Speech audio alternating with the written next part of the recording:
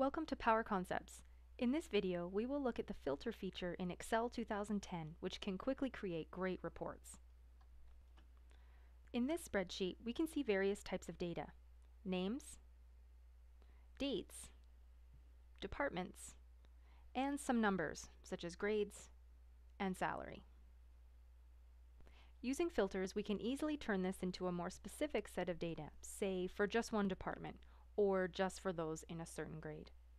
First, let's apply our filters. Make sure your active cell is within your data. I'll just click here on any name. Next, on the data ribbon, in the Sort and Filter group, click on the Filter button. You should see these small drop-down arrows appear in the heading row. This means the filter feature has been turned on. Now you can pick whatever it is you'd like to filter for. Let's say I just need to see the sales department. Click on the drop-down for Department column. You can see down here that Excel has picked out all the unique items in that column. Click the checkbox next to Select All to clear all the check marks. Now simply click on the item you want. For me, I'll click on Sales and then OK. Now my spreadsheet shows only the sales department.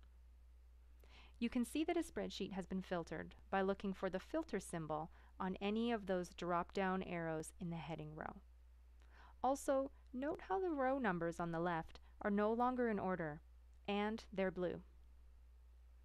Now let's say we need to get all of our data back and remove or clear our filter. Up on the data ribbon, in the Sort and Filter group, right beside that filter button, use the Clear button to return to all of your data. Next, we'll apply more than one filter. First, click in the drop-down for Department. Clear all those check marks.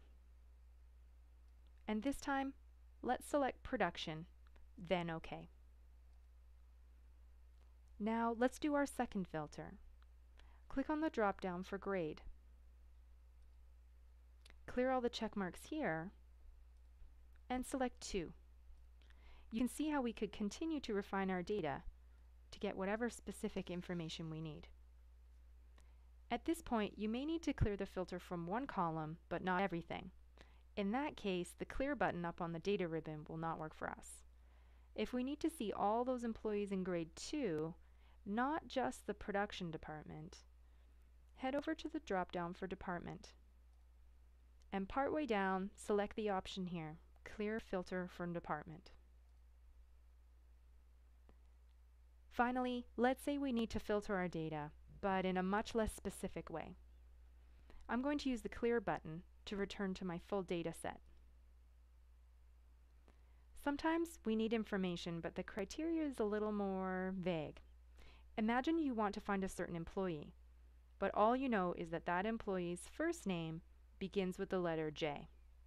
Instead of trying to search for everyone whose name may begin with J, let Excel do the searching for you.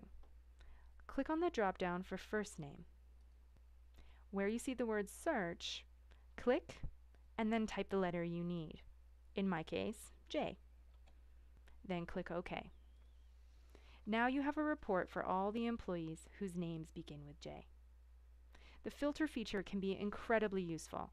Be sure to try it out on your Excel spreadsheets to quickly and easily create all the reports you need. Thanks for checking out this Power Concepts video on filtering in Excel. Be sure to check out our website for more videos on filters as well as other great topics. Have a great day.